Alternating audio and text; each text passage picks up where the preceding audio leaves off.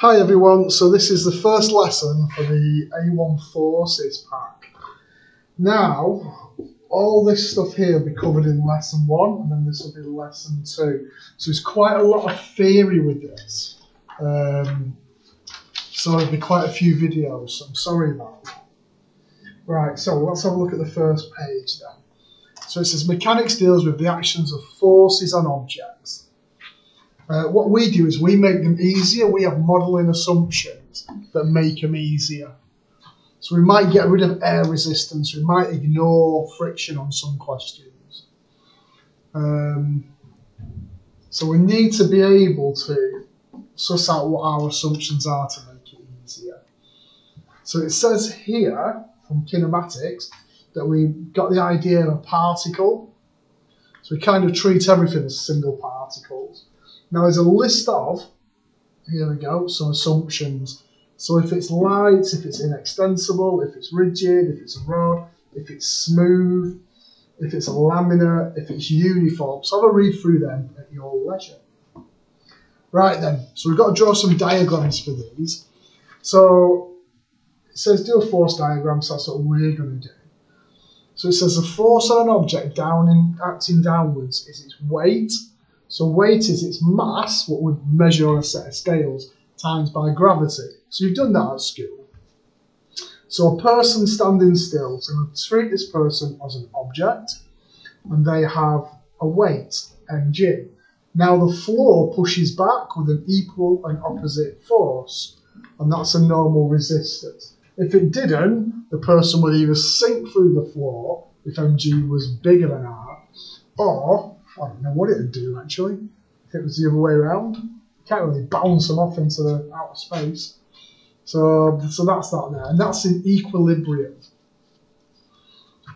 Right, so then it says a pool ball gliding across a table.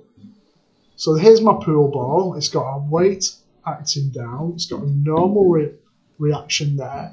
It has an acceleration in the direction of travel. Now, if it's not smooth, there will be a frictional force acting against its direction of movement. Let's have a look at a ball rolling down a hill. So here's the hill, an angle theta. There's my ball, acts down, mg. So it's got an acceleration going that way. Because it doesn't say it's smooth, I'm going to have friction acting against it. Now something that's quite nice is if we think about this weight component, because we always split it as parallels and perpendiculars to the direction of motion.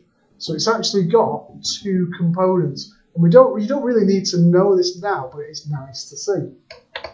So the one next to the angle will be an mg cos theta, and the one opposite the angle will be an mg sine theta. And that's breaking up the weight component into parallels and perpendiculars.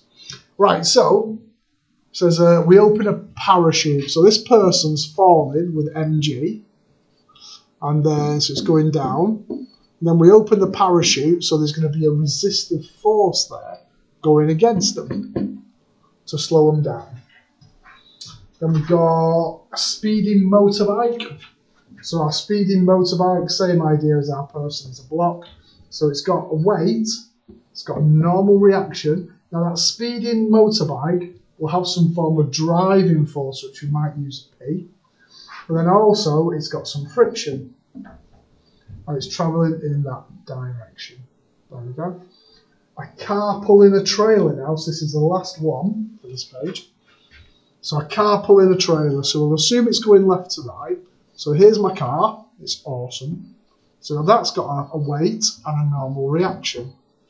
If we assume it's driving, it's going to have some form of driving force. And then I've got the coupling that attaches to the trailer. So the trailer has its own mass, so it might be that I call one of them M1G and the other one M2G, but you've got to be aware that they have different masses. So I might be able to sneak a little 1 in there and then a 2 in there, which means that's a reaction